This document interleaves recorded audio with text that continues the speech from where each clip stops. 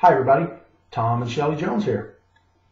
And yesterday we shared some information about our why, but we used an example of Perry Moore off his cause and the orphans that he supports.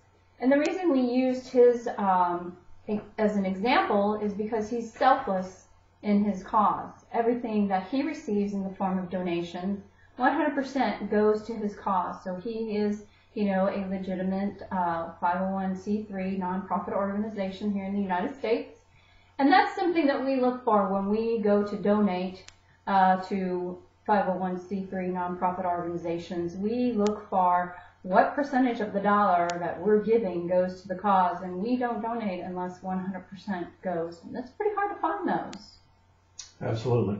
And that not only goes for nonprofits, that also goes for not-for-profit, since they are absolutely two different things.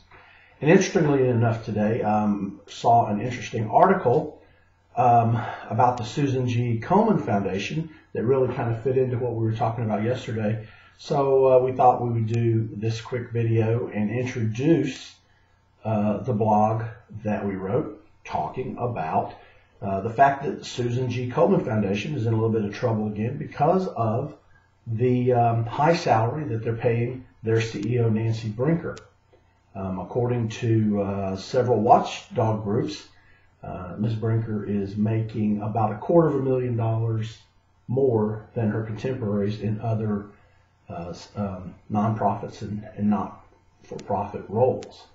Actually, she knocked down a cool $684,000 last year. That's pretty good for volunteer And work. we just, as Shelly said, we just kind of wondered, if a CEO is making that kind of money, how much of the dollar I give is going to the cause, and how much is going to overhead and salaries, advertising, and all those kinds of things. They're required to tell us that information and give that information to us. Personally, we think that that's a little high. That's a personal decision. It's absolutely your money, and you do with it as you wish. We just wanted to kind of raise awareness of this since it happens to be a trending topic, and we thought we would share this with you. So have a look at the video and decide for yourself. So that $684,000 represented a 64% raise from 2010 to 11 to 2011 to 12. So right. They kind of do a different fiscal year. So I don't know about anybody else that is out there in the working world, but I know very few hard-working people that have earned a 64% raise in the recent past. And it's kind of funny because the Susan G. Komen came on and said, well, all our donations are down. It doesn't have anything to do with what we're doing as a organization. It has everything to do with the economy. But yet, they can afford this 64% raise for their CEO. What about that $250,000 that could have gone to help who knows how many more people?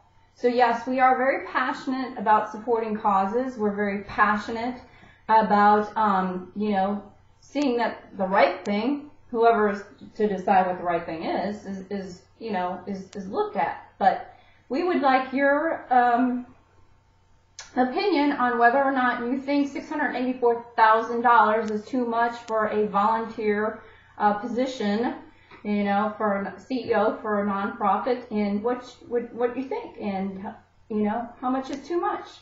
Absolutely.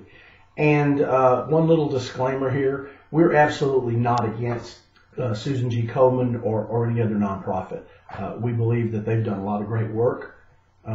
It's just a shame that they get a black eye over something like this. But I think they could get a lot more done if they just spread the wealth. Absolutely. Sorry, little opinion here. But that's all right, just as it is yours. So leave your comments below. Let us know what you think about donating to volunteers, nonprofit organizations. Who do you donate to, and what's your criteria? And is this too much money? Good. So we'll see you on the inside. Thanks for joining us.